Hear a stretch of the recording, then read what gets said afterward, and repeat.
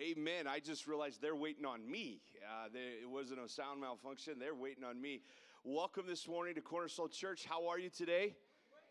Happy Mother's Day. If you're a mom in the house, would you just stand up? Just if you're a mom in the house, come on, stand up. Give it up for all the moms in the place.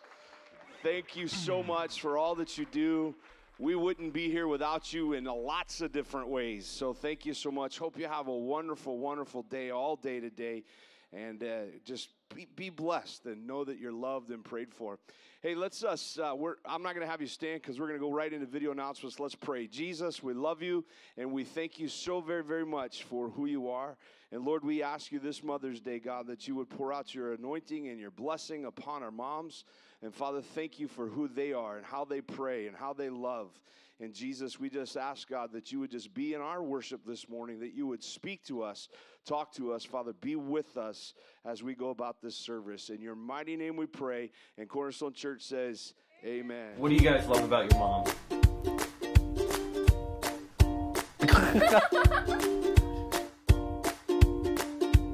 My favorite thing about my mom probably is always her positive energy that she gives us. Like for me, especially when I'm dancing, she always comes backstage with me before I have to compete. So she's really gives me a good build up before I have to go on stage and sends positive energy. My favorite thing about my mom is that she's always there for me whenever I need her. She's really nice, and she always loves us, and thinks it's great that she's always driving us to and from church and taking the time to care for us. Taking us out for dinner and getting us presents. My mom's nice. She helps us when we need help. And she takes care of us really well. She provides us with all our needs, and she's very loving and caring. My favorite thing is that no matter what we've done or what we're going through, she's always right there to just love on us. So even when we have a bad dream or we disobey her, she's still right there and loves us. Kanan, what do you love about your mom? Snuggling. Snuggling? What do you like to do with mom? What do you and mom do? Shoes. Yeah? Shoes. Shoes? No, shoes. Oh, okay. Well, she does really a lot of nice kind things to us. She always is doing dishes a lot, and when we really don't want to, that's most of the thing. It's basically all the dishes. I love that she's just really nice all the time, and that she's always thinking of other people. Well, she does a lot of things for us. She's amazing. She loves us very much, and she goes and brings us to a lot of places. She gives me a lot of hugs, and she brings us to the grocery store. She matches all the time. She matches sometimes. Sometimes.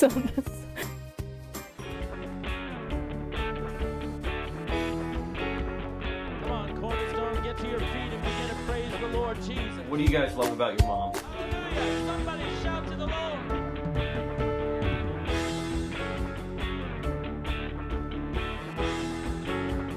Heaven thundered and the world was born.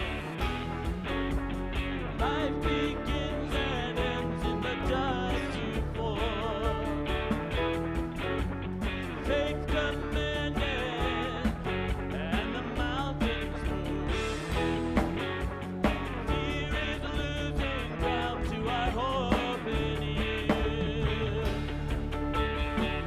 Unstoppable God, let your glory go on and on. Impossible things in your name, they shall be done.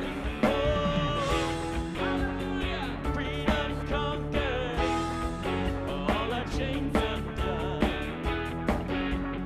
Sin defeated, Jesus has overcome. Mercy triumphed when the third day dawned. Darkness was denied when the storm was gone. Come on now. Unstoppable God, let your glory go on and on. Impossible things in your name, they shall be done. Sing it again.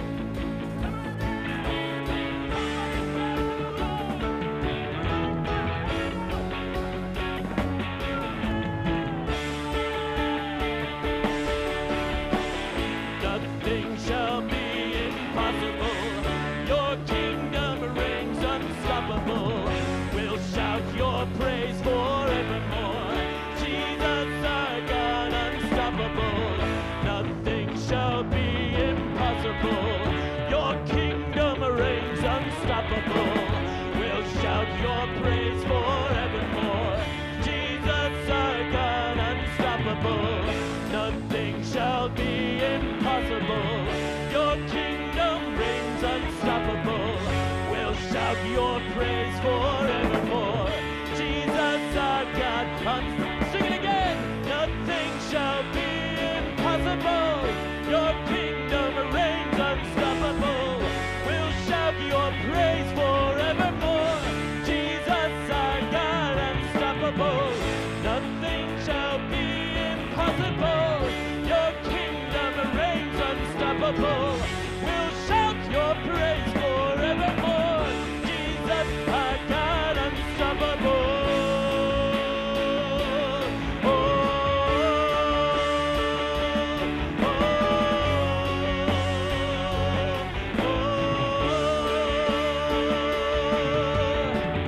Unstoppable God, let your glory go on and on. Impossible things in your name, they shall be done. Unstoppable God, let your glory go on and on. Impossible things in your name, they shall be done. Oh.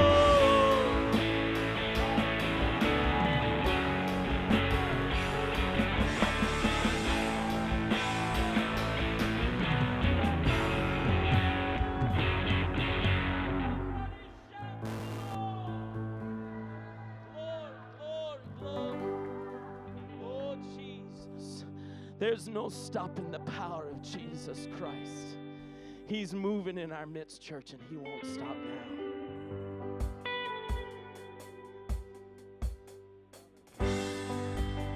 Jesus. You're on a journey. You're on a journey, Christian.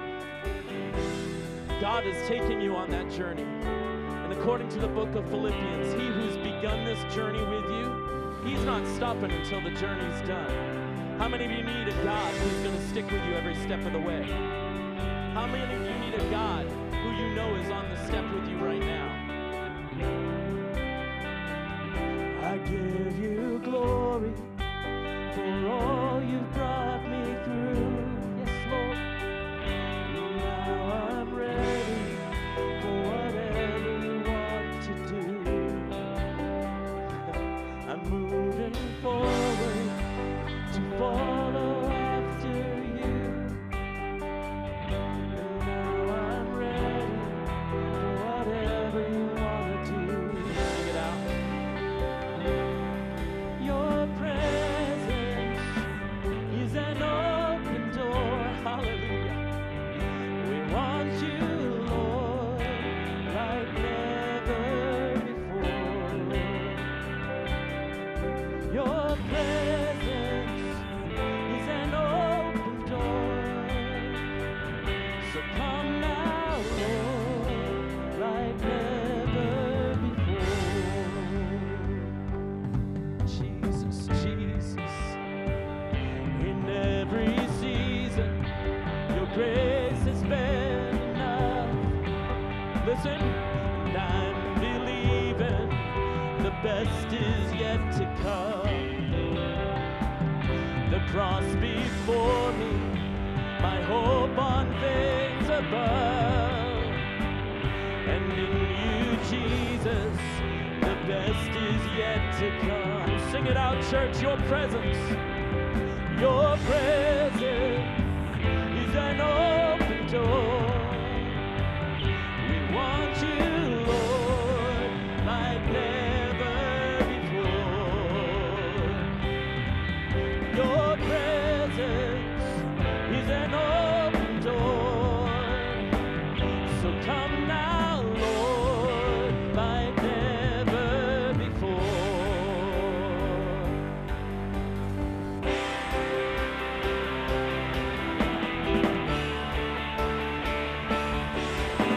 Listen, church. Listen, church. We're just going to go through the door that God opens here. We're not going to try and break through the doors that are locked against us. We're going to let Jesus unlock it first. But I'm telling you right now that Jesus is in the business of opening doors. And he's opening a door for us to walk through as a church. And he's opening a door for you to walk through as an individual. Stop banging against the doors Jesus hasn't unlocked yet, because there's plenty enough doors to walk through that Jesus has unlocked. Do you believe a breakthrough is coming? Because I sure do. I know breakthrough is coming. By faith, I see a miracle. My God made me a promise and it won't stop now. I know breakthrough is coming. By faith, I see a miracle. My God made me a promise and it won't stop now. Listen to it again. I know breakthrough is coming. By faith, I see a miracle. My God made me a promise and it won't stop now. I know breakthrough is coming. By faith, I see a miracle. My God made me a promise and it won't stop now.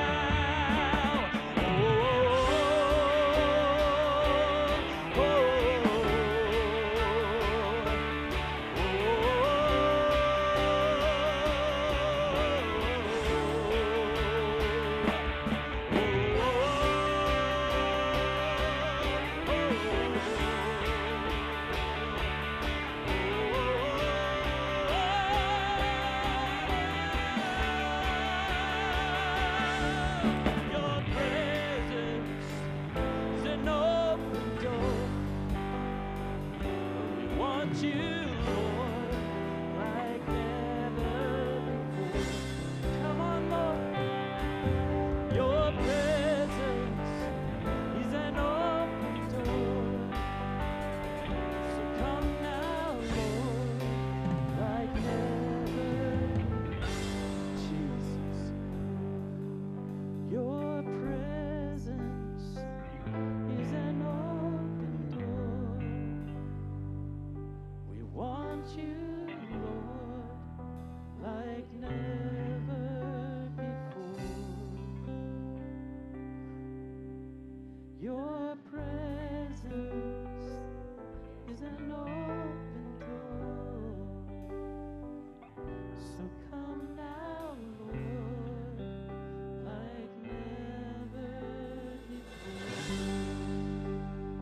You know what, church? I just sense that the Lord is saying something to our hearts here this morning. He's opening doors, and we have to be faithful to walk through them. So often, Lord, the doors that the Lord opens to us take us. They're not the doors that we were planning on. They're not the doors that we thought. But you know what? They're the doors that God has decided we should walk through. And we don't need to be afraid of that. We need to just, I got some doors right now that God's opening in my life, and they're not doors that I ever thought I'd be at. They're at thresholds that I never thought I'd be at. But God has me in a place where he's saying, here's your door. Walk through it. Don't be afraid. Just walk through. Jesus. Your presence is an open door. Want you, Lord, like never before. Your presence is an open door. So come now, Lord, like never before. Thank you, Lord. Jesus. Somebody just begin to praise the Lord for the open door that's coming in your life. Hallelujah. One of the things that open doors do is they take us into new spaces, and that can be scary. But God isn't about yesterday's wine. In Pentecost, there's an old saying that yesterday, we can't live on yesterday's oil. We can't live on yesterday's anointing. We've got to step into today. We need oil for today. We need new wine for today. And if we're going to minister in our generation, we need the new wine. Listen to this song.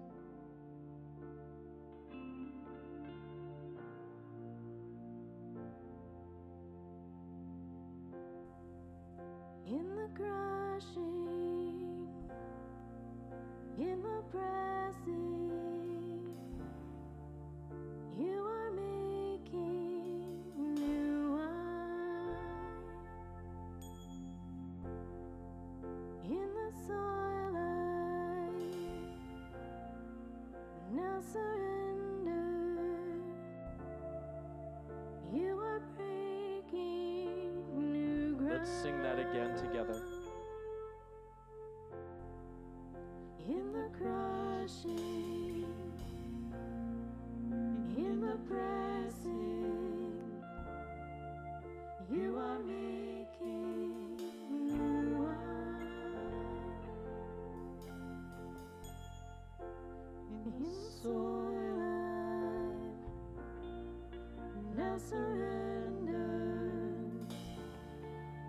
You are breaking new ground.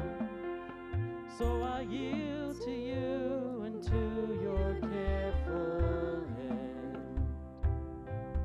When I trust you, I don't need to understand.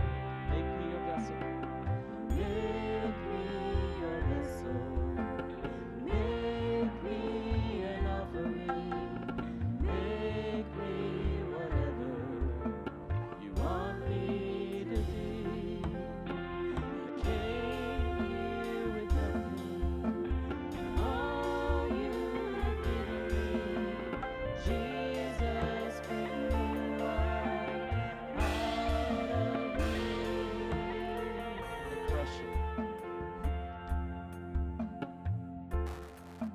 In the crushing, in the pressing, you are making new wine. In the soil I now surrender. You are breaking new ground. Make me a vessel. Make me a vessel. Make me an offering. Make me whatever you want me to be. I came here with nothing, but all you have given me. Jesus, bring new wine out of me. Jesus, bring new wine out of me. Jesus, bring new wine out of me. 'Cause where there is new wine, there is new power, there is new freedom, and the kingdom is here. I lay down my old clothes to carry your new fire today.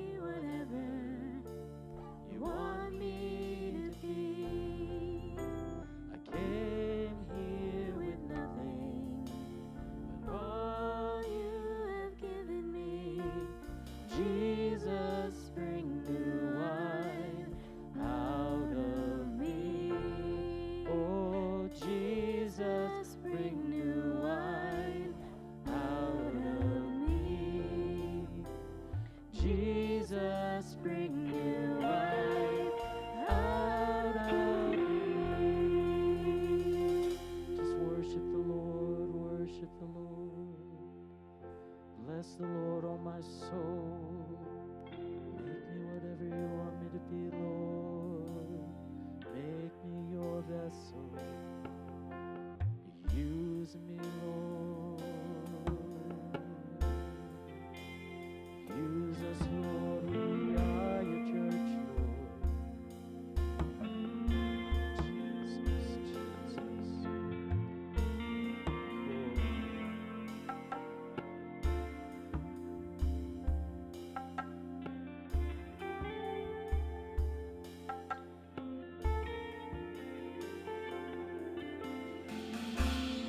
Thank you, Lord. Thank you, Lord. Hallelujah. Thank you, Jesus. Jesus. Spirit is really speaking in this place today. He's moving in powerful ways. I trust that as Pastor Jen brings the word today, he's going to just really bring some revelation to our hearts. You can be seated this morning as you prepare your heart for Holy Communion. Jesus. Jesus, bring new wine. Jesus, bring new wine out of me. You know, that's the prayer of many of our hearts. Do something new, bring revival. That's what we mean when we sing the song, Jesus, bring new wine out of me. Revive our souls, revive our church, restore, renew, rebuild. Give us something new, give us something fresh, give us something powerful. We come to that place right now in our church service where we're taking what's called Holy Communion. Love those words, Holy Communion. Word holy means separated, dedicated to.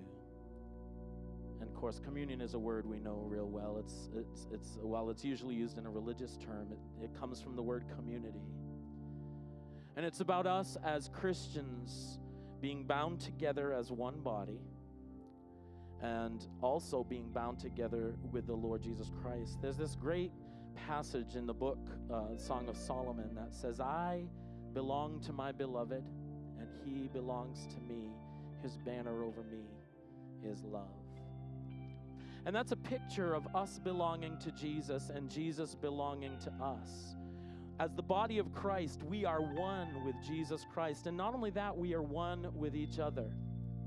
Holy Communion is an opportunity for us to remind ourselves that we are a people who are dedicated to a sacred community with each other and with Jesus Christ. You see, that's what it means, Holy Communion, dedicated community with each other and with God.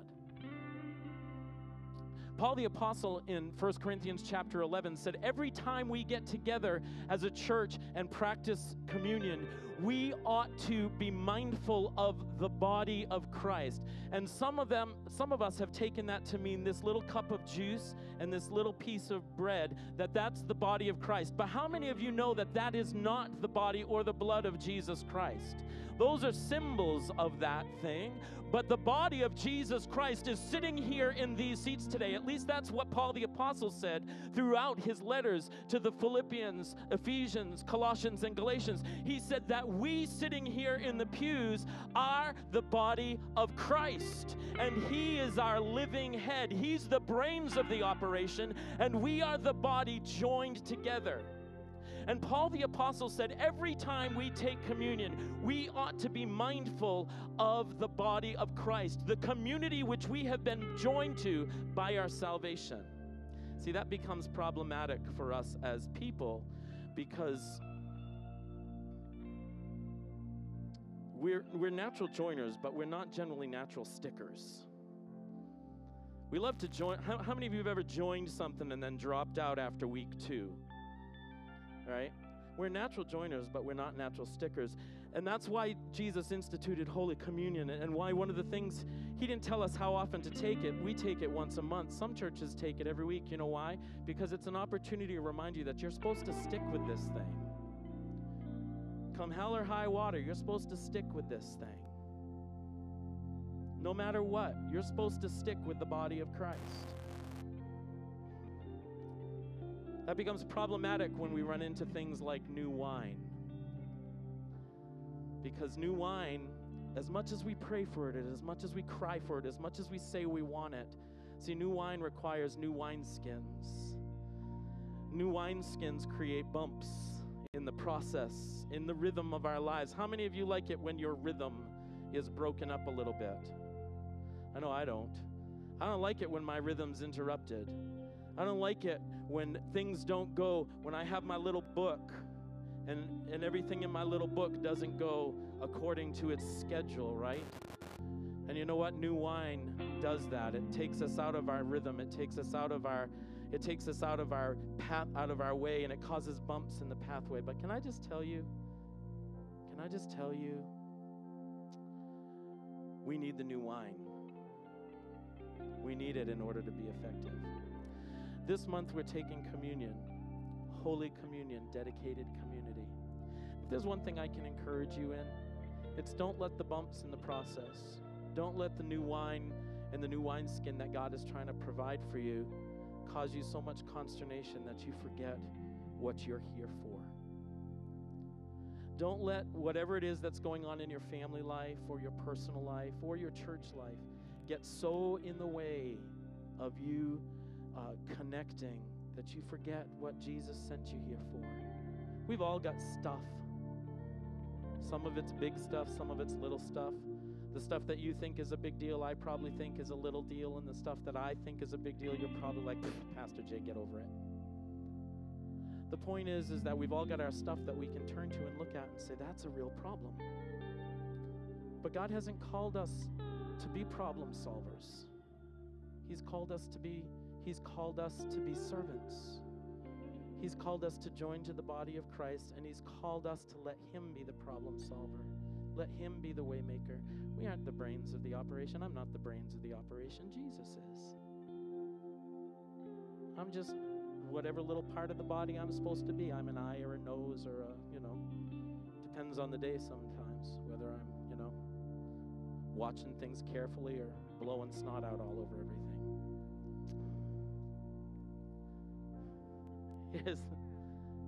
Well, if you're a nose, here's the truth. He called us to just be our part. Stop struggling and to just sit back and relax and be the part of the body we were made to be. So, as we take Holy Communion today, I want you to remember that what it is. It's a time we dedicate to recommitting ourselves to this thing we call church and to this Savior we call Jesus. I'm going to pray for you now, and as I pray, before I say the words, I'm going to pray that God helps you in whatever way you need to, and he knows. Whatever way you need to reconnect, to recommit, to rededicate yourself to this community, this holy community between each other and our God. Lord Jesus, you see each heart. There's nothing hidden from you. There's lots that's hidden from me. And there's lots that we hide from each other, but there's nothing that's hidden from you. You see everything. You see everything that helps and everything that hinders. Us coming together as the body of Christ and us coming together with you to worship you. Jesus, you died on the cross to deal with those things that get in the way. And so, Jesus, right now, I release you into my brothers and sisters in this room. I pray, Lord God, that whatever stands in the way, you would push aside. You would deal with by the power and the authority of your blood. I pray that you would make my brothers and my sisters, I pray that you would make me submissive to the work of your hand. Lord, so often we resist that which you're trying to do. We get our backs up, we get our shoulders scrunched and our minds dead set against what it is you're trying to do, and we hinder the move of God in our lives. And I pray right now we would not do that. But I pray that your Holy Spirit would just come in and breathe peace over us. Breathe relaxation over us. Breathe joy over us. Breathe love over us. And I pray that all those barricades to Holy Communion would be removed. And I pray that every brother and sister in this room would find themselves able to dedicate themselves once again to you and to the body you've placed them in. No matter how big or how small the issue is, Lord, move it out of the way so that we can reconnect. We so need to do this on a regular basis, and we do it now. In Jesus' name, amen. On the night that Jesus was betrayed, he took bread, and he broke it. And he gave it to his disciples, and he said, "This is my body," or symbolizes my body, which is broken for you. Take and eat together. Let's take now.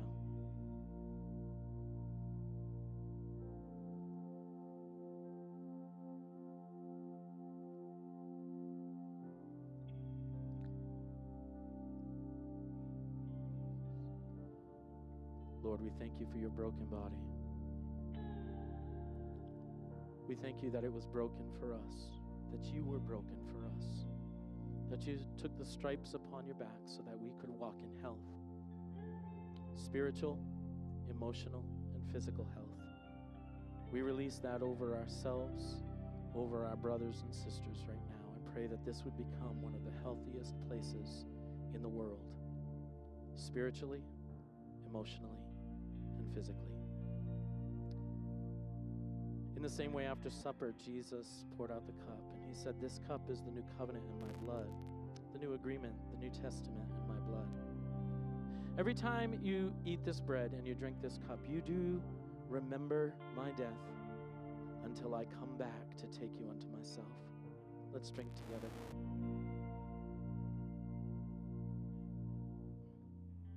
Lord Jesus, we thank you that you not only died for us, you rose from the grave for us to break the power of sin over our lives.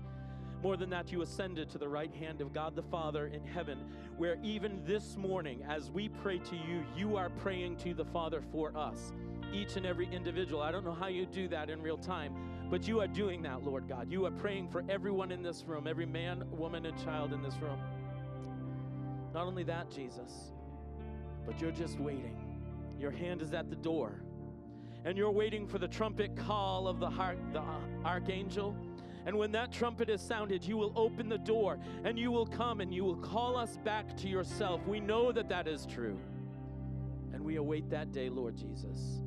And until then, your body here on earth works for you and builds the kingdom together for you.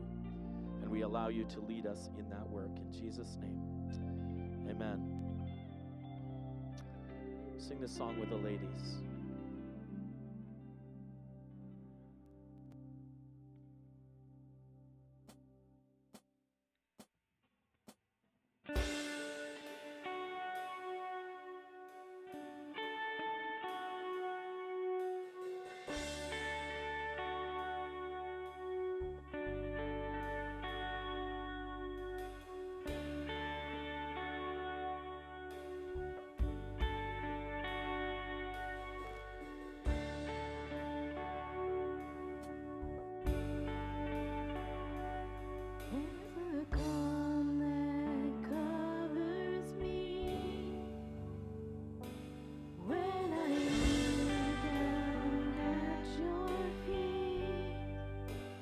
It's a place of healing. It's a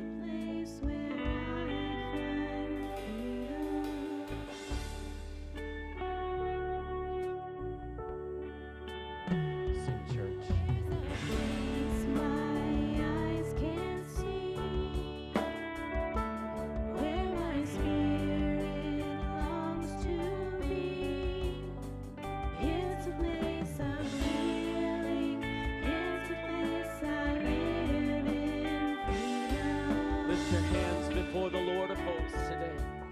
gonna lift my hands.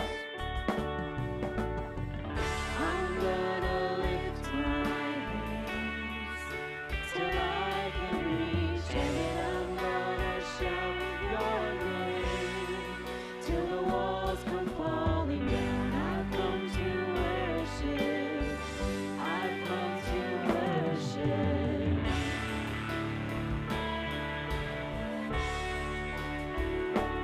It's a love that lives in me.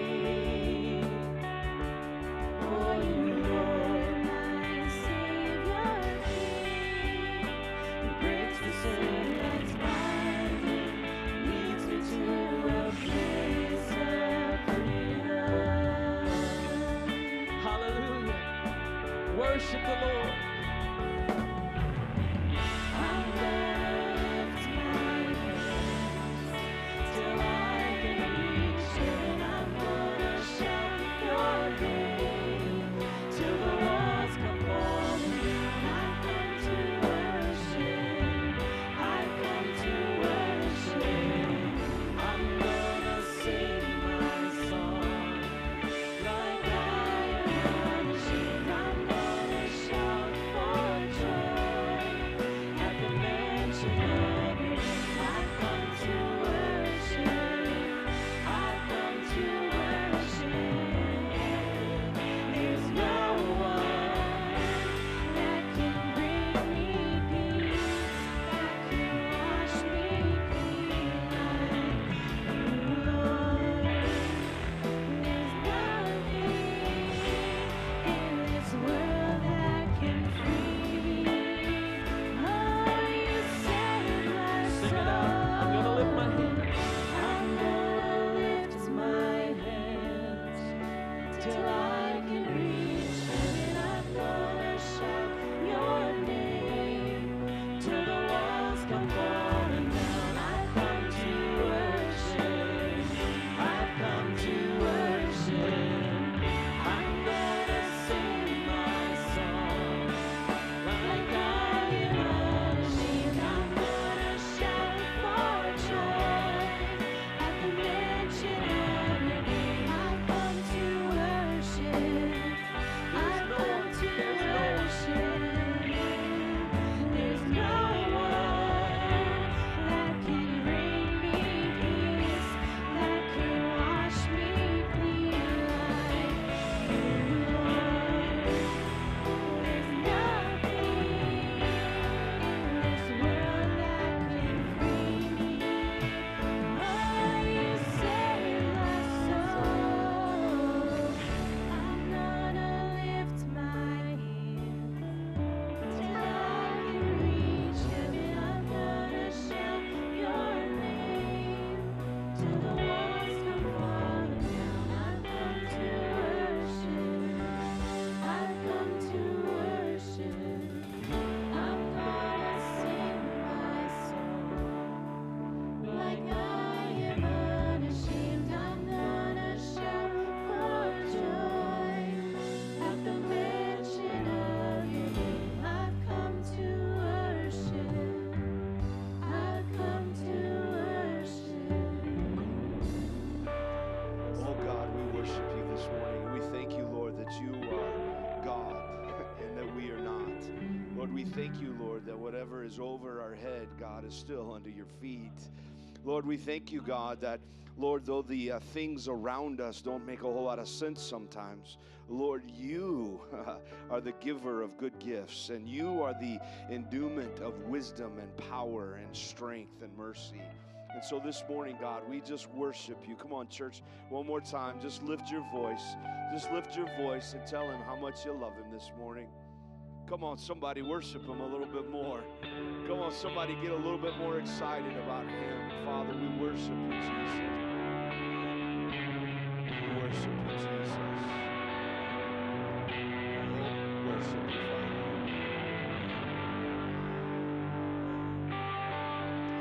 Come on, Mike Honig, worship him on those drums, brother. Come on. Come on, Mike, just play. Just sing unto the Lord with those sticks, Mike.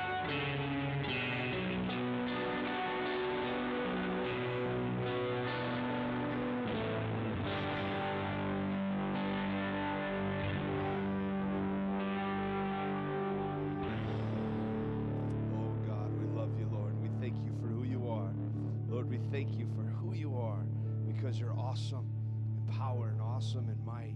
Lord, we love you this morning in the mighty name of Jesus. And all of Cornerstone Church says, amen and amen. Hey, find somebody that you didn't come to church with this morning. Give them a hug, love on them. If they're a mom, wish them happy Mother's Day. If they're a dad, say, man, I'm glad you got a good mom, right? Come on, somebody. Moving around, moving around.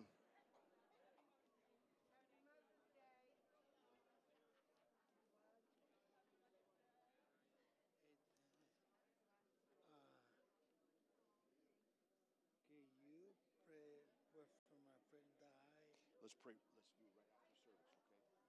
All right. Amen, amen. Go ahead and find your seats this morning. Hey, we got a couple special things that are going to happen here in the next few moments, and so you might call this a service of videos. I feel like I'm in a deja vu moment. Maybe I've said that once or twice before. But before we go there, man, we've got 3 $25 gift cards to Kimball's, and we just want to celebrate some moms out here.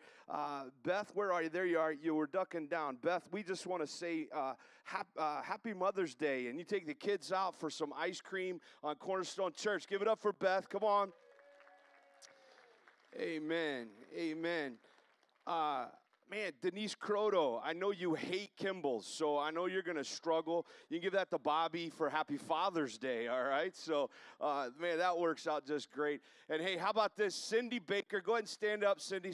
Show everybody your badge. Come on, turn around.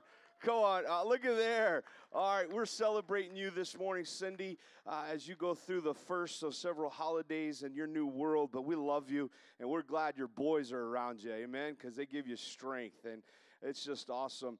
Hey, we're going to take up this morning's offering, and I just want to say thank you so very much for your continued faithfulness in all that we do here at Cornerstone, whether it's just regular tithes and offerings that you give into Cornerstone, or whether it's missions that you give on the first week of every month, or any point during. And we just want to say thanks so much for all that you do. Ushers, if you'll come on down and get ready to prepare. I'm reminded this morning of God's faithfulness because my mom passed away about 10 years ago. It's a little over 10 years ago. And I remember the day that I got the news that my mom passed away, and I was like shell-shocked. I don't know if you've lost a parent, or you lost a child, or you lost a spouse, you know what that feeling's like. And I remember as we got in the car to leave to head to Nebraska from Memphis, and my wife was driving because I just couldn't even focus. I remember my best friend in the whole world outside of my wife, he called and he said this. He goes, "I will do whatever you need me to do." And I said, "You would?" He goes, "If you need me to be at your mom's funeral, I'm there." I said, "No, man, I get it, bro. You got your world. You're doing your things." He goes, "I just want you to know it's not ever too late to call. It's not too late to text. It's not too late." Can I just say this morning that Jesus is just like that? It's never too late with him. 5 of you grabbing onto that promise. It's never too late with him, is it not? It's never too late. And so, Jesus, we just thank you this morning that it's never too late. It's never too late. If you're tithing or giving this morning, would you hold up your envelope, and let's just pray. Father, we thank you that you are faithful, and God, that you are never too late. Lord, that you never are not going to be there. Lord Jesus, that you are never not going to answer when we call. And Lord, today we say thank you for your provision. We say thank you for how you love us. Thank you for how you take care of us. In the mighty name of Jesus, Cornerstone Church says amen and amen. Thank you, ushers, for serving us this morning. Hey, we got a special offertory this morning. We don't do offertories every Sunday around here at Cornerstone, but we got a special treat. Some of our kids want to talk to us, so give your attention to the screens this morning. What do you guys love about your mom?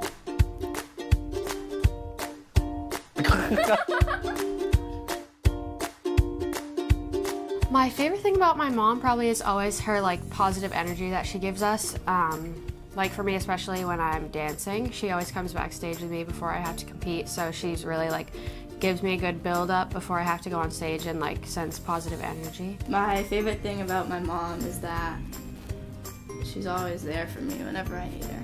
She's really nice, and she always loves us, and I think it's great that she's always driving us to and from church, and taking the time to care for her. Zach, are we to think that the same thing's going to happen to our other video?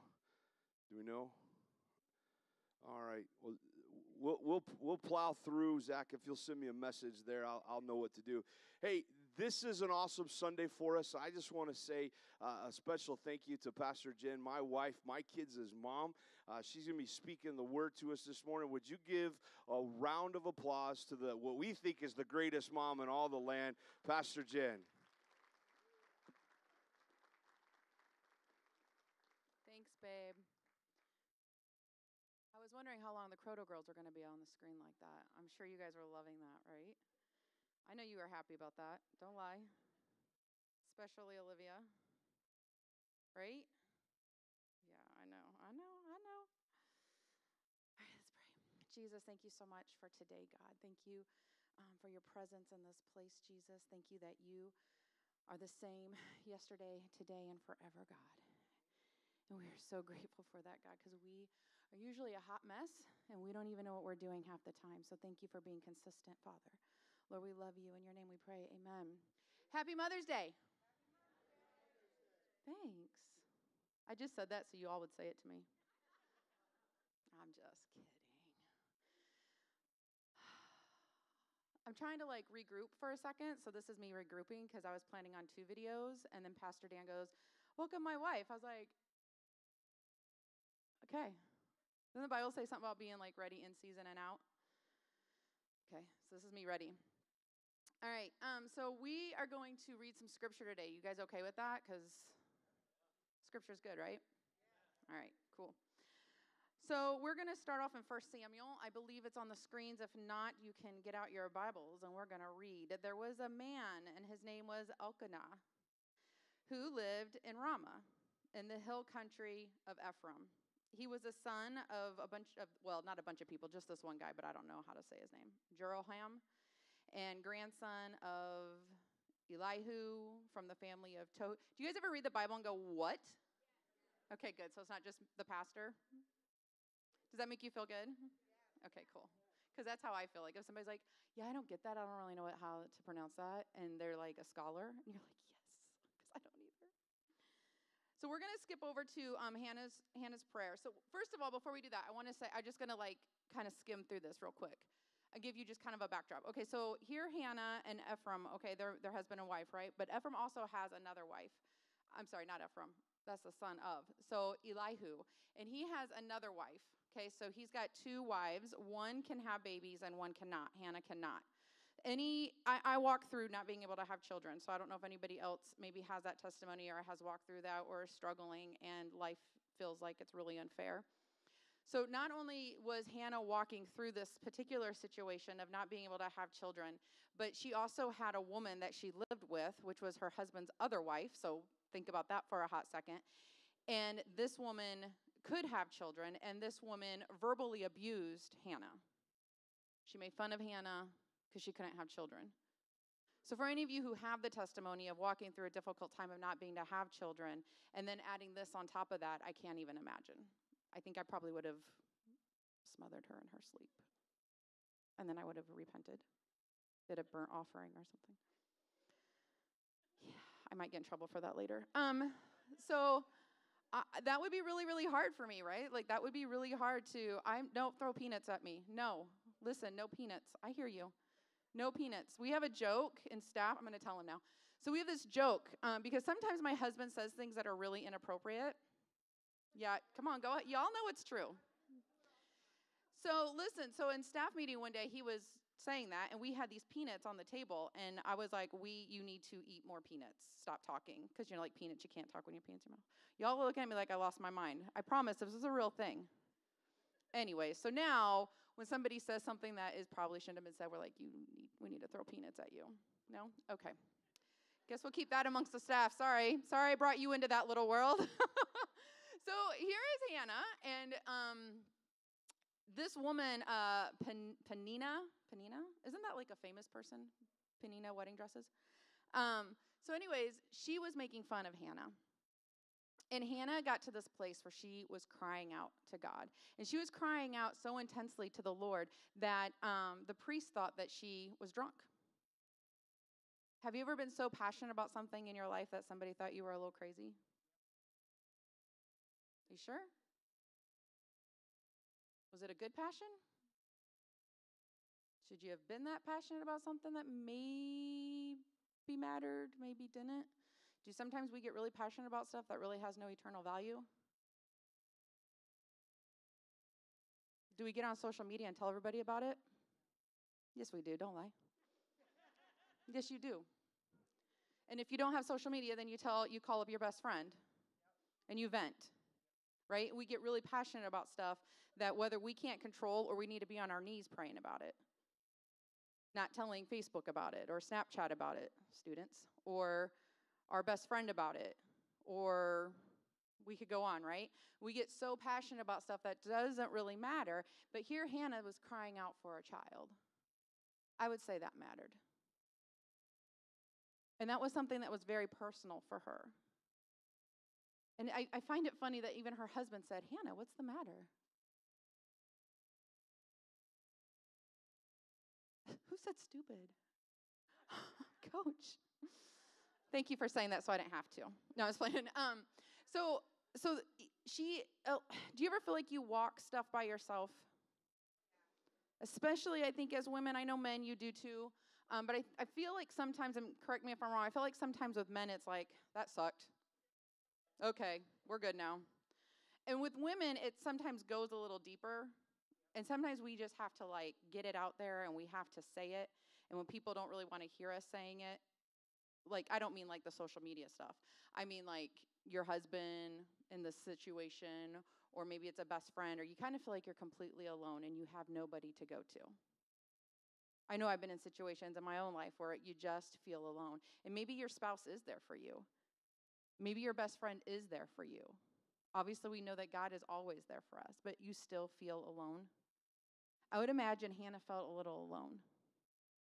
All she desired was to be a mom. Her husband didn't really understand. The priest thought she was a hot mess and drunk, right? So maybe your pastor doesn't understand. The woman who is supposed to be close to you and is supposed to get your back and is supposed to be living life with you is making fun of you. And so now you're walking this journey all by yourself. Hannah was walking this journey all by herself. And even as she pleaded and cried out to Jesus, to God, people still didn't understand. And I find it very interesting that Pastor Jay this morning talked about doors and talked about sometimes God's going to ask us to walk through a door that maybe we don't understand.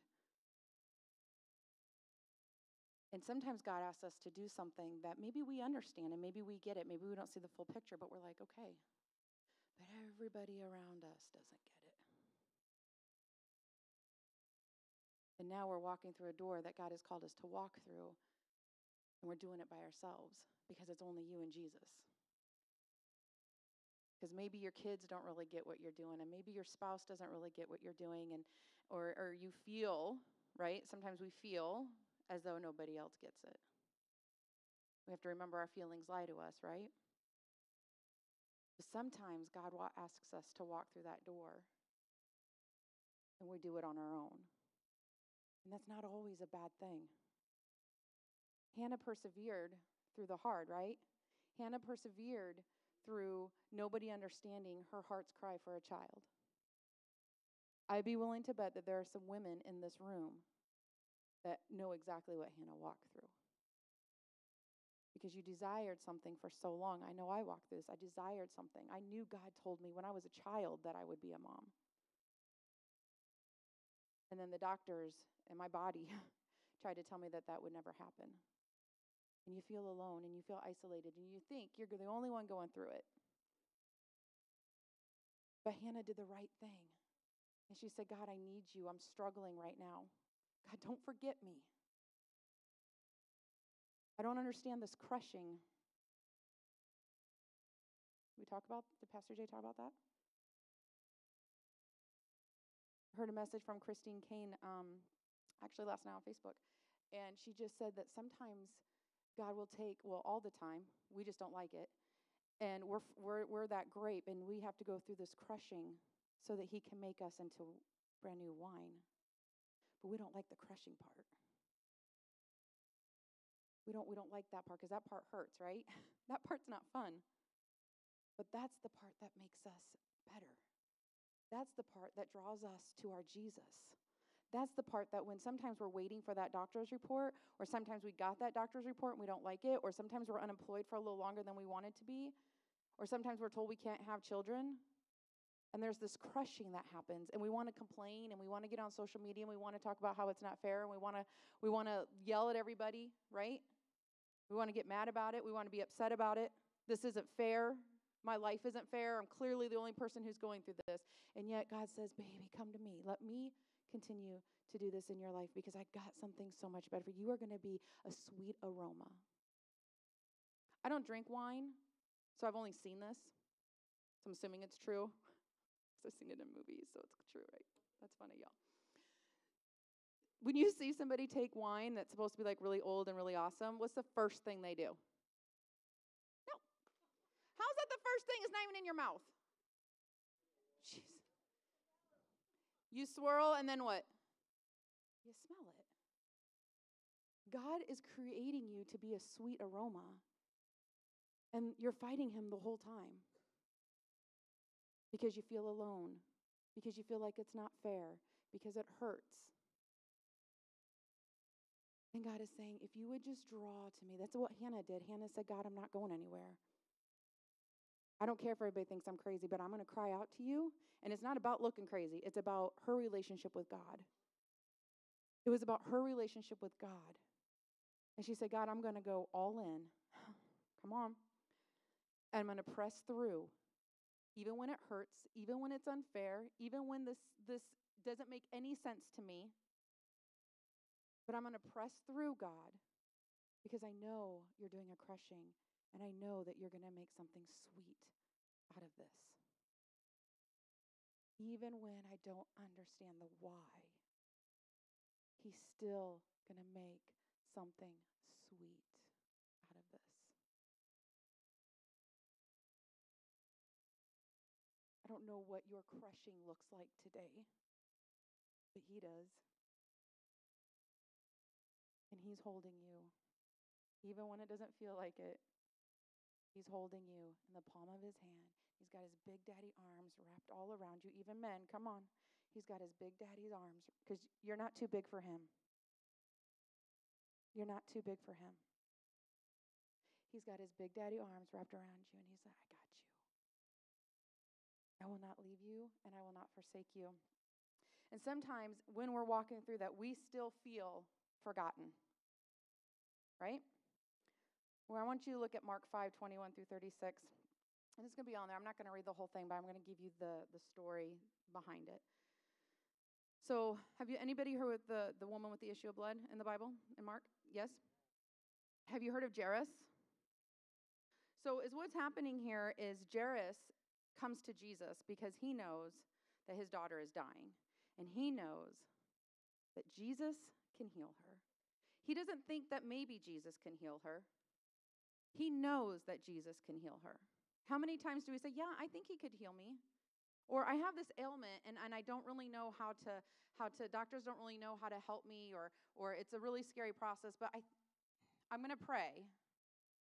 I'm not sure what's going to happen, but I'm going to pray. No, he knew. He knew that Jesus, all he had to do was say the words, and his daughter would be healed. So here is a man, here is a dad who is desperate because his daughter is literally dying. And there's desperation. I envision him running. I envision him saying, I don't care how many miles I have to run to get to Jesus, to ask him to come and to touch my daughter. I don't care how long it takes, but I'm going to go. We care how long it takes in America, don't we? If Jesus doesn't show up right away or heal my body right away or heal my body the way I expect him to heal my body or to heal my mind or to heal my thoughts, then I get frustrated, I get annoyed, and I'm out. Which is probably one of the reasons why God says, Jesus says in his word that most will grow cold at the end. Because we're a bunch of impatient people. And if Jesus doesn't show up the way I expect Jesus to show up, because now all of a sudden I've got it in my head that I'm God and I know what's best, right? If he doesn't show up the way I expect him to show up, then I'm out, Jesus. Good try, but I'm out. So here's Jairus, and he says, you know what? I know God can heal, and I'm going to do whatever it takes, and I'm going to go forever how long I have to go in order to get to Jesus, because I need my daughter healed. And so Jairus goes, and Jairus finds Jesus, and Jesus says, yeah, let's go. Let's do this. I'm with you. Isn't that a great feeling when you're like worshiping Jesus or you're in his word and he brings you something and you're like, oh, I can stand on this word. Oh, this feels good, right? Come on, Jesus. This one feels good. Ooh, this is the worship song I like. Come on. I got saved off of this worship song. Oh, this is a good one right here. The Holy Spirit is here today because I like this song. No? Okay, just me. Right? So Jesus says, let's go. And they're going. And all of a sudden, Jesus stops, and he's like, whoa, hold up. Okay, so here's my, I try to, see things in my head because I'm a very visual person, and Pastor Amanda would say amen. I think sometimes I annoy her, but that's okay. I love you, Pastor Amanda, if you're watching this. And so I envision, Jesus is like, Jesus, could you go a little faster? You want to run? I'll race you. Right? Because he's, ready to get to his daughter, right? And all of a sudden, Jesus, stops. And if I'm Jairus, I'm like, hey, yeah, why are we stopping? Because this is, my daughter. This is the most important thing because this is my daughter, right? My situation is the most important situation. Oh, just me again? Okay, cool. So Jesus stops, and he says, who touched me? And Jairus is like, I don't know who touched you. I will hold your hand, though. Let's run. Come on, we got somewhere to go, right? That would be me. I don't know about you guys, but if my Bella was laying on the bed dying, I'd be like, I don't care who touched you. We are on a journey. We are on our way to go heal this doesn't matter to me. How many of us do that in life? I'm worried about my issue. Come on. I'm worried about my problem. I'm worried about Jesus hasn't healed my body. I'm frustrated because X, Y, and Z isn't working out in my life. So y'all are going to have to hold on until I get figured out. Because I can't do this because I'm too focused here. And so Jairus is now the word doesn't say this. The word doesn't say that Jairus kind of freaked out. But he's human, right? I think humans, we just kind of wait a minute. Why isn't this about me right now? And so Jesus stops and he said, who touched me? And I heard a really great preacher one time with my husband. And he said that the Bible is funny because Jesus is being kind of sarcastic. And he's like, what do you mean? Or his disciples were like, Jesus, there's a million people standing around you. What do you mean who touched you? Lots of people touched you. And Jesus says, no. I felt healing power come out of my body. Because somebody was so desperate and they had nothing else. And the faith to say, if I can just touch his clothes, I don't even have to touch Jesus. I just want to touch the hem of his garment. If I can just touch the tiny little piece, I know he will heal me. I don't even have to talk to him. He doesn't have to give me encouraging words. He doesn't have to tell me that I'm the best thing since sliced bread. He doesn't have to tell me that you know what, honey, this is unfair. You should not have to walk through this. 12 years of bleeding, that's unfair. She wasn't looking for any of that. Matter of fact, she didn't even really want to be seen, right? She's like, I'm gonna crawl on the ground. If I can just touch the hem of his garment, I know he will heal me. Just this tiny little piece of Jesus is all I need because I know that he will heal me. What did Jesus say to her? Your faith. I don't know if God hasn't healed you because you lack faith. I don't know that. I can't be that judge. It's not my job. But everywhere I look in Scripture, Jesus was walking. He said, your faith has healed you.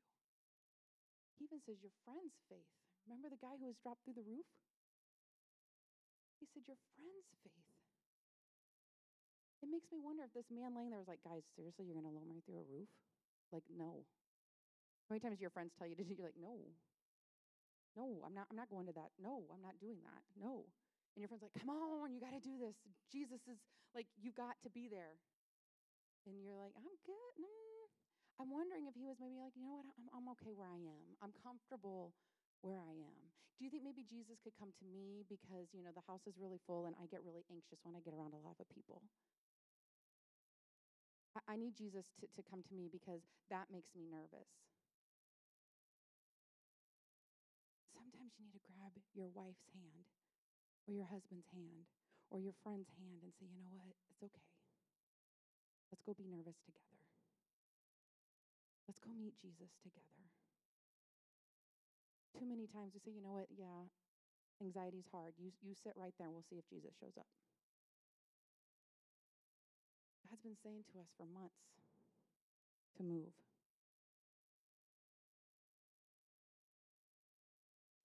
So Jairus is I would imagine, anticipating Jesus to have this moment quickly and then to move on, right? That would be me. I'd be like, come on, Jesus. And all of a sudden, Jairus' buddy shows up and is like, your daughter's dead. Leave the master alone. Your daughter's dead. Now, I don't know about you, but in that moment, I would have felt forgotten by God. I would have felt like, Jesus, you said you were coming. Now it's too late. Jesus, do you know how far I ran? Jesus, do you know how hard this was to get here? And now my daughter's dead. And now my diagnosis is really scary. And now I might be dying. Are you kidding me, Jesus?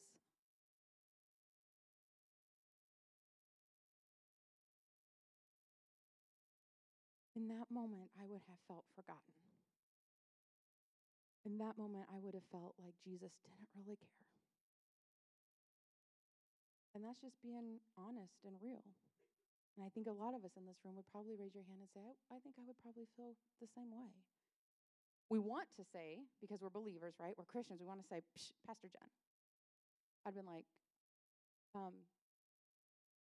Jesus, so like I have super tons of faith. And so let's just keep going and see what happens, right? And you try to like fabricate your faith. You try to say, nope, we got this. Your daughter just died. And you don't know. We know the story, right? We know what happens. Jairus didn't know what would happen. All Jairus knows is his daughter was dead. And he wasn't even there by her bedside to hold her hand and to brush back her hair and say, baby girl, I love you. Because he was trying to get to Jesus. And now Jesus has disappointed him. I'd be willing to bet a lot of us in this room have felt really disappointed by God's choices. God chose in that moment, Jesus chose in that moment to stop and to love on a woman. And in that moment, Jairus lost his daughter.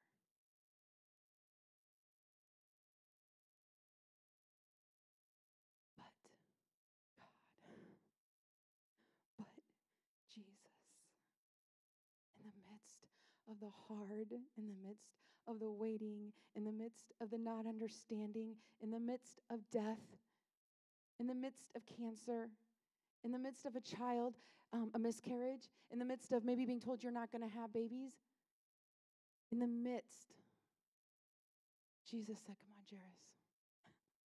Now, Jesus, I envision Jesus going, come on, buddy. Come on. Before Jairus was like, come on, Jesus, let's go. And Jesus is like, hold on. And now I see Jesus taking Jairus' hand and saying, come on. And if I'm Jairus, I'm going, Jesus, it's too late. Like you were too busy. You weren't here when I needed me, right? When I needed you, because we as humans don't see the bigger picture, right? The word says that his ways are not our ways, and our thoughts are not his thoughts. We don't have to understand it. We do not have to understand it. I lost my mother-in-law 10 years ago, and I don't understand it. And it hurts, and it's not fair. And it doesn't get easier. You just learn to keep doing life without them. I don't understand. I showed up at a hospital when a friend of mine who I had gone to her doctor's appointments, and I had seen that baby on the ultrasound, and that baby came out dead. I don't understand that. I don't have an answer for you. I don't get it. I don't know why I had to stand and have an open casket and see this baby. I don't understand those moments. I could stand here and I could question God all day long, or I could say, Jesus, you are faithful. And in the midst of my not understanding, and in the midst of the hard, and in the midst of the pain, I'm going to keep serving you, and I'm going to keep trusting you, even if I never understand it. I don't know that Hannah ever understood why she was in the place that she was in. I don't know if the woman with the issue of blood really understood, God, what was the point of this? I'm good not being mentioned in the Bible. I don't want to bleed for 12 years. What's the point of this? And she could have sat back home on her dirt ground and said, you know what? Yeah, Jesus is passing by, but you know what? This was unfair. This is unfair that I have this. So Jesus can go ahead and pass on by. Or she can get on her hands and knees and say, Jesus, if I can just touch the hem of your garment, I know you will heal me. I don't understand it. I don't get this, and it is unfair. But I know if I can just get to the hem of your garment, if I will just press through, if I will just choose to be all in, if I will read my word and I will seek his face, it may not come in your time. It may not come in your lifetime. And your healing might be heaven. Your healing may not be here on earth. I don't understand that. Except for the fall. That's the only thing I can go back to is Adam and Eve. Just so you know, that wasn't God's fault. Sin is sin. And Jesus is grace and love and mercy and healing and faithfulness and gentleness and kindness. And when I am faithless, 2 Timothy says that he remains faithful.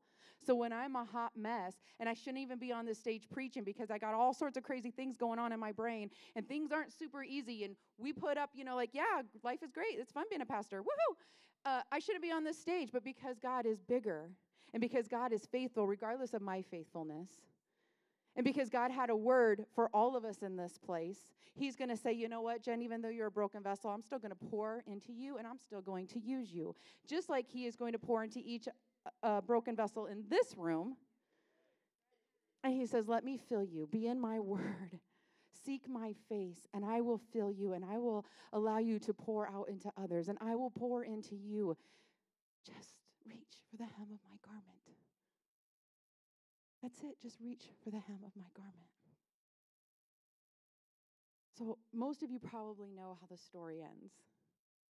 But Jesus goes with Jairus because Jesus loves Jairus, because Jesus loves Jairus' daughter and Jairus' wife. And Jesus wants to heal. Jesus wants to see the joy. And so he goes and he says, everybody's mourning. And they're like, it's too late. It's too late. To me, that shows Jesus had to clear everybody out, right? Do you remember this? He's like, y'all need to go. I think it's because there wasn't faith. Everybody had given up. He's like, I can't have this here. I'm gonna do something really crazy and amazing, and y'all aren't gonna understand it. So I need you to clear the room.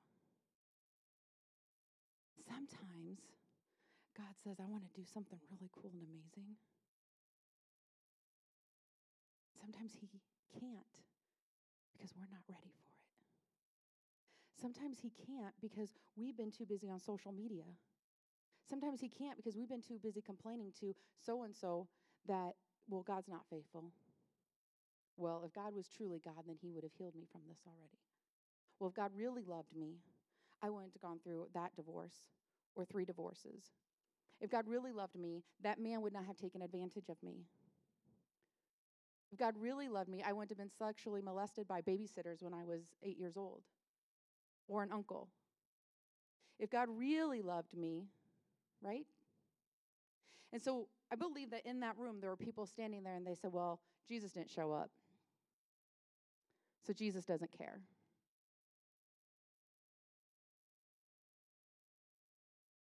Jesus tells me when I'm a child that you will be a mom. Now I'm married and 3 years have gone by and I'm not a mom. Well, that wasn't real Jesus. What are you doing, Jesus? What's your plan here? Because I'm not seeing it. Can I just tell you, it's okay to be mad at God. It's okay to question God. Okay? So when you're mad, you're hurt, you're frustrated, you can cry out and be like, listen, I'm ticked right now and I don't understand what's going on and I'm mad. I don't know why the doctors are telling me I can't have babies when that's a promise you gave me. I don't understand why I'm diagnosed with whatever it is. I don't understand this. This wasn't in the plan. The door. It's okay to say, God, I'm hurt. This is hard. I don't understand. And in that questioning and in that frustration, I would encourage you to walk through those emotions with him and then allow him to love you. Allow him to say to you, honey, you may never understand this, but I need you to trust me. Your outcome may not be what you thought it would be, but I need you to trust me. Do you trust him? Because Jesus said to Jairus, Jairus, I got you. Don't doubt so quickly. Let me be Jesus. Let me be your daddy. I got you. Don't you think I love this baby girl more than you do? I got you. So Jesus shows up and he heals this little girl and she stands up and it's joyous and everybody is happy and excited, but not everybody got to see the miracle. Not everybody was in that room and got to see the miracle. They got to see the aftermath, right? They got to see afterwards, but not everybody got to be in the room to see the miracle. Because not everybody believed that Jesus was really Jesus and that Jesus was going to show up in a really amazing way. Jesus is not, I know there are people in this room that haven't made that full decision to serve him 100%. I just want you to know that Jesus isn't mad at you. Matter of fact, he loves you so incredibly much. And he is not mad at you. And he's not sitting up in heaven like some of us think on a throne with his arms crossed saying, you know, if you wouldn't have, you know what he's doing? He's probably sitting right next to you. And he's probably got his arm around you and he's saying, listen, it's okay that you're not perfect. That's why I came and died on the cross. I got all this grace and love and mercy for you. It's really cool. All you have to do is receive it. It's totally free. We get in here. I sit in the front row this morning and I said, God, I'm a mess. And you know what he said to me? He said, that's okay because I'm not. And I've called you and you have a purpose and you have a plan. And Jen, I don't change. Jen, I knew that you were going to be here and you were going to preach this message. And I also knew that you'd be struggling in your mind.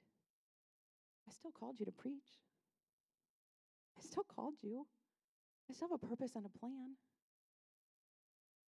And he had to remind me of that. Guys, like 2 minutes before I came up to preach. Because in my own mind, I'm like, God, I'm so unworthy. God, why are we doing this right now? Like, I'm just going to hand the mic to Dan. Like, he's good, off the cuff. Like, it'll be fine. And Jesus says, Jen, I haven't changed. Only your thoughts in your mind is what you're creating a different God than who I am. I am creating a different God than who he says he is because of my thoughts, because of my journey, because of the things that have happened to me or haven't happened to me, or what I thought should or shouldn't. And so I begin to say, well, God, you don't really want this. You don't really want this on the stage in front of all your people, Jesus. You don't really want this woman to be the mom of those 3 amazing kids because I'm a mess. God, and we create him to be somebody that he's really not in our own minds. And this is why being in his word and knowing what he says about you is so important. I preach this to my kids all the time, my youth kids. Every week I say it at least once. You've got to be in your word because that is how you know who you are in him. And if you're not in your word, then you create a different God.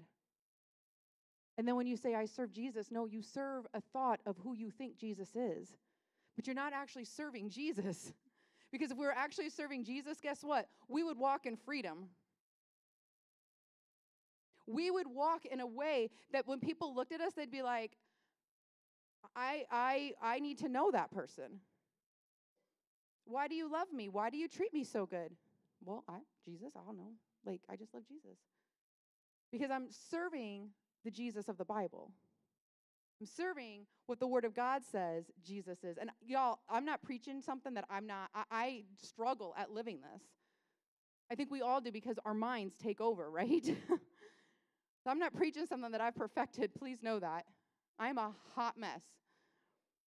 But when we begin to worship the one that is not who the Word of God says is, and we worship the one that we've created in our own mind, and then we sit back and go, well, why does anybody want to come to my church?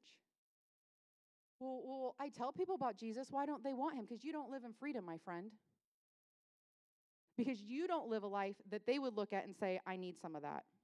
Your life looks exactly like the unbeliever's life.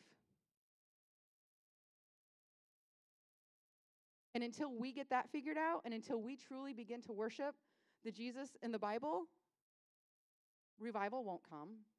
Or revival will come, but not here. And it will pass us up. Because Jesus isn't going to show up and be like, you can't handle. Made me think of that movie. You can't handle the truth. He wants to be in a place where we know who he is.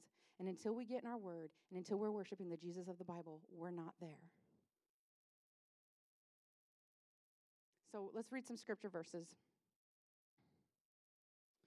Psalm 94:14. For the Lord will not reject his people. He will never forsake. Is that up there? He will never forsake his inheritance. You are his inheritance. He will never forsake you. Let me say that. You are his inheritance. You are his inheritance. Psalm 37:25. Once I was young and now I am old, yet I have never seen the godly abandoned or their children begging for bread.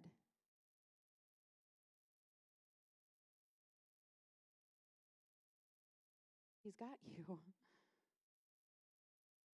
His word also says, this one isn't here, but it also says that if he's going to take care of the birds of the air and he's going to clothe the lilies of the valley, why in the world would he not take care of you? Now listen, sometimes Jesus is doing his very best to take care of you, and we hinder him.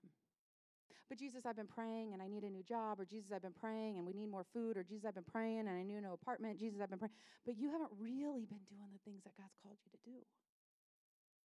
Now, his love is not based on conditions, and if you do this, I will bless you.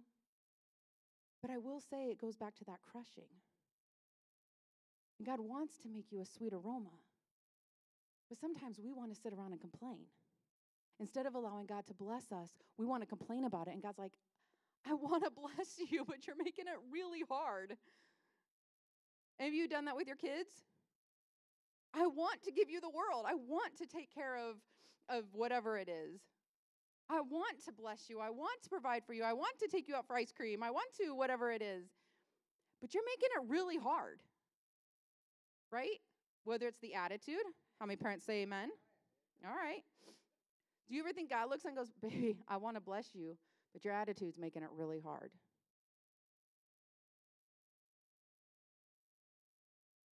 Honey, I want to bless you, but you're not really loving your siblings like you should be. We're a family, right? Body of Christ, we're a family. Jen, I love you, but you're not loving your siblings. I want to bless you, but you're not loving like you need to love. You're not serving like you need to serve. I've called you to serve. I've called you to step out, and you're not doing what I've asked you to do. I want to bless you, but your obedience is better than your sacrifice. I don't want to have to sacrifice. I want to just be obedient. Do you know where that scripture is found? Because I know it's in the Word. Is it 1 Samuel? No? You don't know? Okay. The Bible says that your obedience is better than your sacrifice, which means that when God tells me to do something and I do it, that is way better than Jesus having or God having to come along and be like, okay, so now we have to kind of process this and we kind of have to deal with your disobedience. Does that make sense? And he does that because he loves us. He's not doing that to slap us on the hand and to be like, okay, well, I guess we'll go ahead and do that now. He's doing it because he loves us. I'm getting off track. Okay, 1 Samuel 12:22. For the sake of his great name, the Lord will not reject his people because the Lord was pleased to make you his own.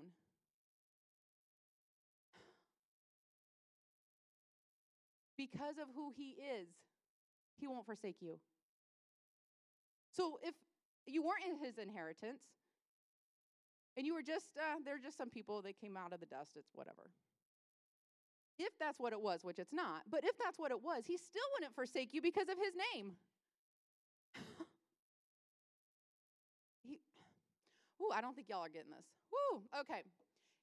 Because the Lord was pleased to make you his own. If you doubt God's love for you, get in your word. And if you're not sure where to read how much he loves you, then Google it. And say, Scripture, God's love for me. And you'll have about 500 verses, okay, maybe not that many, but a lot of verses that will come up. You can even read them right there on the screen. Or you could be like adventurous and get out your paper Bible and read it. And then you could highlight it. By the way, if anybody wants to bless me, listen, look at this. All of Genesis is gone. And most of Exodus. I have the pages. I just can't find anybody to fix it. So, there you go. I need my Bible fixed. Okay. The rest is sitting on my desk at home because I didn't need it for this particular message. Okay. Deuteronomy 4:31. For the Lord your God is a merciful God. He will not abandon you. I don't know what that was. He will not abandon you or destroy you or forget the solemn covenant he made with your ancestors. He will not forget about you. When you feel forgotten and you feel like he's not answering you and you feel like you don't understand what's going on, his word, look at there. His word, let me say it one more time because I don't think y'all got it. His word says that he has not forgotten you and he has not forsaken you. So when you feel, because our feelings lie to us, when I feel like the whole world is crumbling down and I don't understand what's going on, get in your word. I had somebody say to me, it was in mine and Dan's journey of waiting. And somebody asked me like how I was doing or whatever. And I said, there are really hard days and there are really good days. I said, but you know what the waiting is doing? It's drawing me to my Jesus. And you know what this person said to me? They said, that's religious. And I said, what? And they're like, if you need something to draw you to Jesus, there's something wrong. I said, oh, no. If my waiting on him is going to allow me to get closer to him, then you know what happens when I get closer to Jesus? I get in his word more. You know what happens when I get in his word more? I get more truth. You know what happens when I get more truth? All of a sudden, the junk up here that I'm telling myself begins to change. And now you know what's happening? Now I'm living my life a little different. Oh, now I actually look like a Christian who loves Jesus, who believes in the word of God. Right? Because sometimes, because God knows that we are human and we are a hot mess, I like that, that we need a little push. We need a little, come on, baby girl. Come on, big boy. I know you think you got it all together, but come on. I'm going to help you along. I don't have a God voice, otherwise I would use it. My kids say I have a man voice, but it's only when I'm mad. Then they say I become the Hulk. I'm okay with it. If they listen and it keeps them out of hell, I'm okay being the Hulk. I'm just saying. Was that too much? Sorry. Okay. I'll go back to reading scripture. Okay. Let's see, where are we? Deuteronomy 31:6. So be strong and courageous. See, Hulk. That's what I'm saying, strong. Okay, no? Okay. So be strong and courageous. Do not be afraid and do not panic before him. Do I even need to preach that? So be strong and courageous. Do not be afraid and do not panic before him. Why? Because he's got you. You think Jairus panicked a little bit when his buddy came over and said, hey, your daughter's already dead. Leave the master alone. And Jesus said, babe, I got you. It's okay. Walk with me. It's going to be okay. You know what's interesting is Jesus didn't say to Jairus, let's go because I'm going to heal your daughter. He didn't say that. He said, let's go.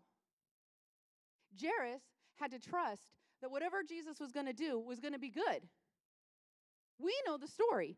Jairus didn't. All he knew is his daughter was now dead, and Jesus says, let's go. I'm like, it's too late. The word says, don't panic. Don't panic. Don't freak out. Don't worry. Okay, sorry, I get excited.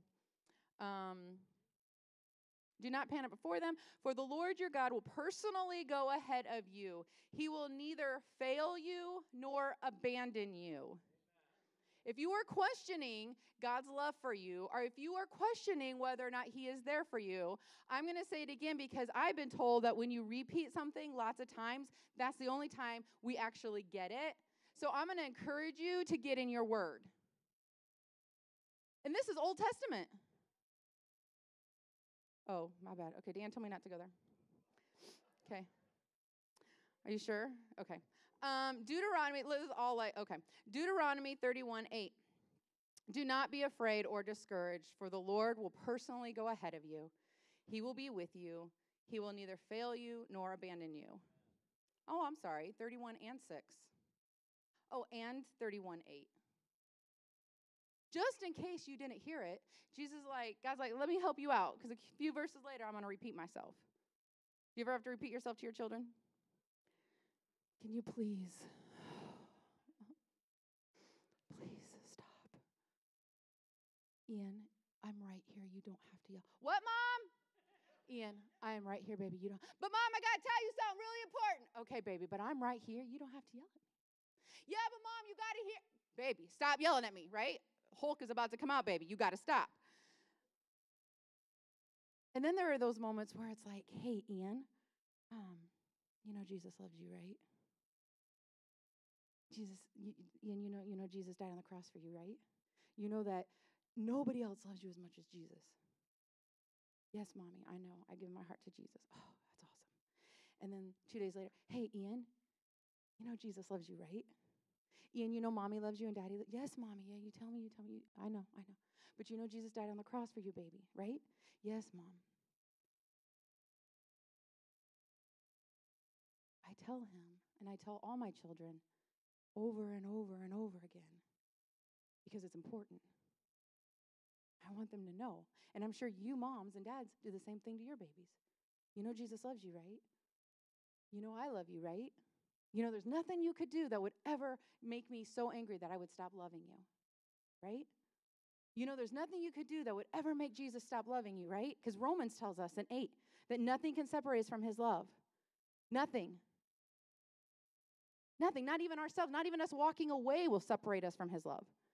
Now, we may not get the benefits because we've walked away, but it doesn't separate us from his love. You in this room who maybe haven't made the choice to be all in with Jesus and to accept him as your personal Lord and Savior, that doesn't separate you from his love. He's still crazy about you. You can't get away from his love. So I tell my children this stuff. Why? Because it's important.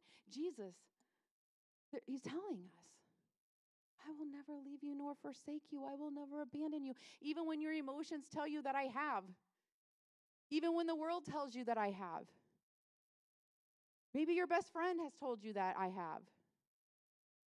He says, I will never. Not I might once in a while when you really irritate me. Right? He doesn't say that. He says, I will never. Never. Even in our stupid choices. No, just me again? Okay, cool. So he will never leave us nor forsake us. So whatever you're going through in this room today, or maybe on Facebook, wherever you are, whatever you're going through, I believe that Jesus just wants to say to you that he loves you. He's got you, to trust him, to get in his word so he can tell you how much he loves you. Right? That's where you're going to hear it. That's where you're going to read it. That's where you're going to see it in his word. I love the Bible app. I love that there are devotions on there and I can read those. But here's the thing. Somebody else's opinion of the word is not you reading the word. Because sometimes God has something really specific that he wants to say to just you. Because he sings over you at night. I don't know if you know this, but the word of God says that he dances over us and that he sings over us. I don't know about you, but when my kids are asleep, I'm like, sweet, I'm going to bed. Like, I ain't dancing over nobody, right? I'm like, I'm tired. I ain't dancing over no. I've had a long day. There's no dancing or singing. But Jesus is like, oh, did you see my girl today? She just stayed home and loved on her babies, but man, she loved her babies well. Did you see my son today? Today was a hard day. He struggled. I wanted to speak life to him, but he was too busy. I had so much I wanted to tell him. I was so hoping he would just open the word, because there's so much in there that I wanted to tell him. But he was too busy. But I'm still going to sing over him, and I'm still going to dance over him. And tomorrow he's going to open his word. Tomorrow I'll tell him. He loves you. He sings over you. He dances over you. You excite him. You make his heart happy. Even when you do the wrong thing, you make his heart happy. Even when you're mad at him, you make his heart happy. And that's amazing. That's amazing. Jesus, I thank you. I thank you that you dance over me. I thank you that you dance over us, Jesus. God, I thank you that you are not the God that I've created in my own mind. Thank you for being so much bigger and better and more amazing than anything I could even fathom, Lord.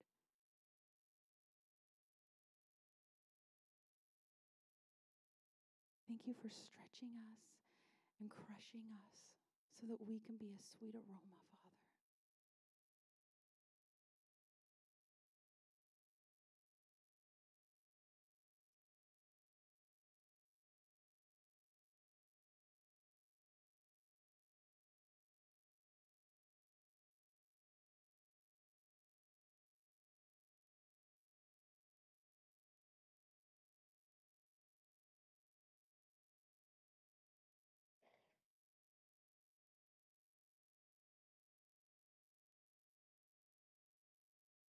Thank you for your presence.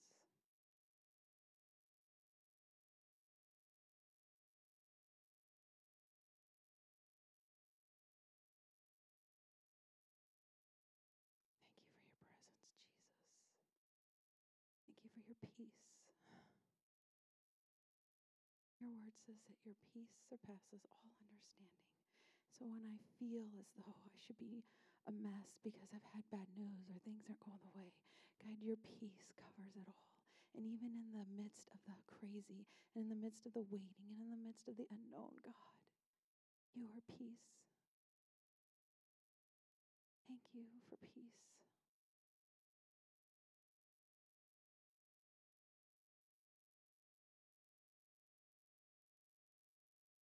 We worship you this morning, Jesus, and we thank you for who you are.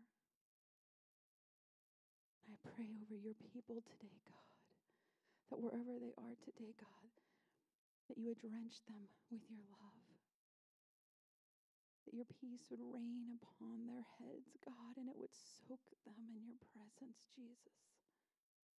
Father, I pray that people would not leave the way they walked in today, God, but God, that today, Father, they become a sweet aroma.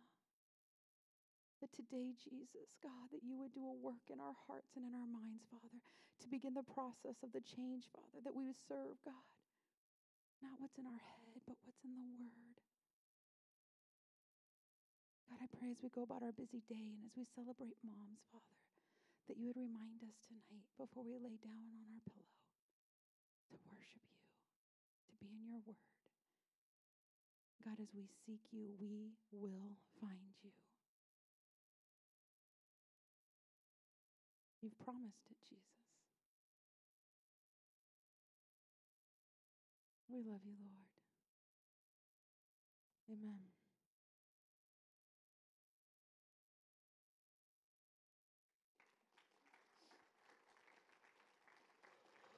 Holy smokes. I just need to say I've preached that passage, Jen, 100 times, if not more. Weddings, funerals, youth groups, retreats, the whole 9 yards. And I never saw some of the things that the Holy Spirit just put on Jen's heart that she pulled out of that. How about this? Not everybody's going to see your miracle because some people didn't believe in your miracle. How about this? We're not worshiping Jesus because we've created someone different than he really is. Mike, was that good?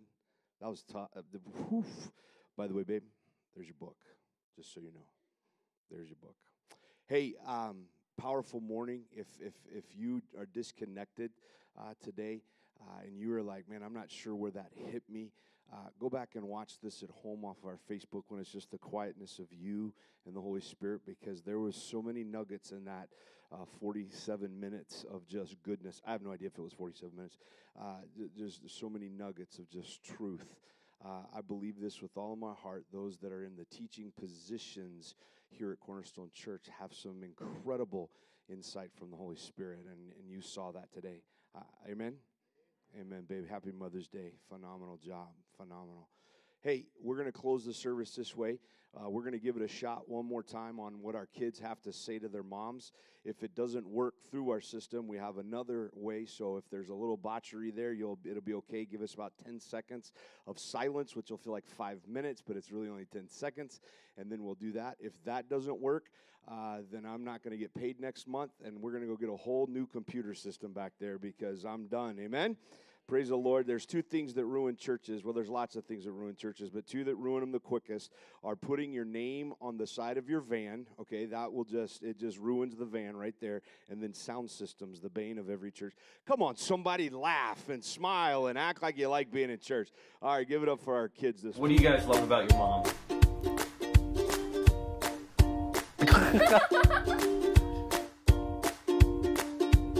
My favorite thing about my mom probably is always her positive energy that she gives us. Like for me, especially when I'm dancing, she always comes backstage with me before I have to compete. So she's really gives me a good build up before I have to go on stage and sends positive energy. My favorite thing about my mom is that she's always there for me whenever I need her. She's really nice, and she always loves us, and I think it's great that she's always driving us to and from church and taking the time to care for us. Taking us out for dinner and getting us presents. My mom's nice. She helps us when we need help. And she takes care of us really well. She provides us with all our needs, and she's very loving and caring. My favorite thing is that no matter what we've done or what we're going through, she's always right there to just love on us. So even when we have a bad dream or we disobey her, she's still right there and loves us. Kanan, what do you love about your mom? Snuggling. Snuggling? What do you like to do with mom? What do you and mom do? Shoes. Yeah? Shoes. No, shoes. Oh, okay. Well, she does really a lot of nice kind things to us. She always is doing dishes a lot, and when we really don't want to, that's most of the thing. It's basically all the dishes. I love that she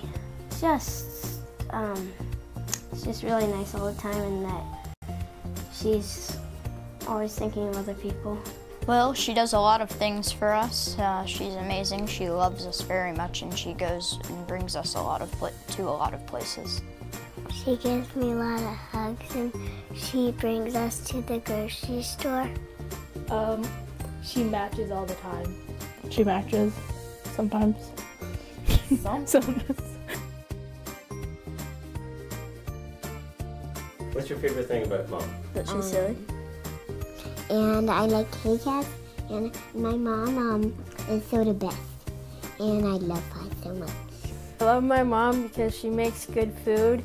She's always there for me. She's supported me since I was a baby, and she's pretty much a good mom that gives good advice when I am feeling down or having a bad day, and she's just the best mom that I could always have.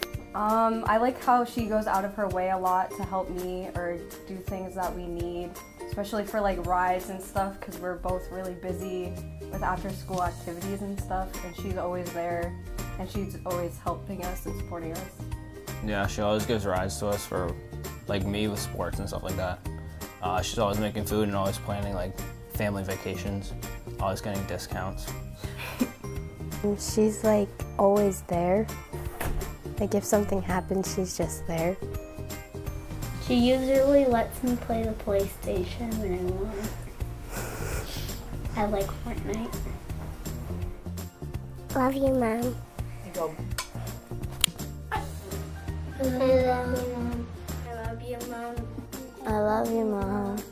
We love you, Mom. I love you, Aunt. I love you, Mommy.